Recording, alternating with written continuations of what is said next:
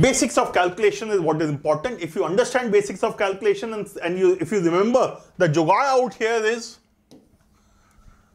successive increments are the same as compounding, or rather compounding is the same as successive increments. जहां compounding कहते हो successive increments लगा सकते हो, ये चीज याद रखो. Okay, let's look at the question.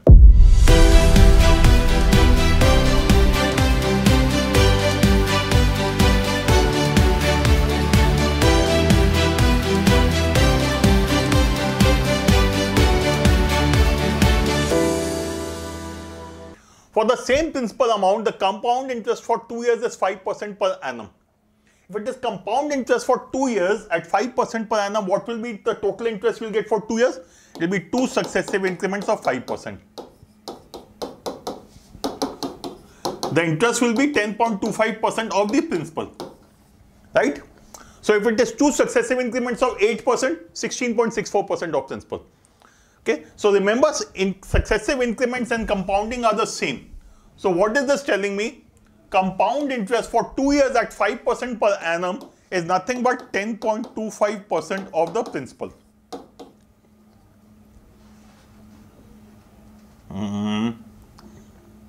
Yeah, aa gaya. Okay.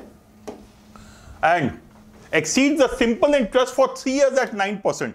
Simple interest 3 years for 3% for 3 years is 9% of principal. What is the difference between the two?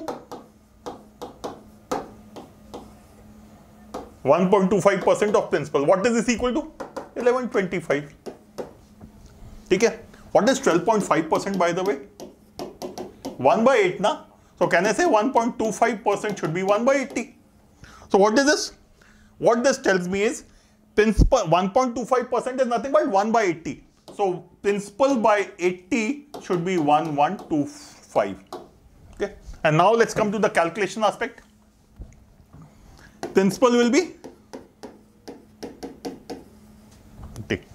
What can I say? This is 1100 into 80, 8800. Okay. So it is 1100 into 80 plus 25 into 80, or you could say 11250 into 8. What is double of this? What is 8? 2 into 2 into 2.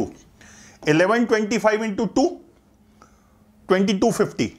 22 into 2, 2250 into 2, 4500. 4500 into 2, 9000. 9000 एक zero ये भी था ना, 90,000. This is an oral calculation. If you are writing down and doing this calculation, again you are wasting your time.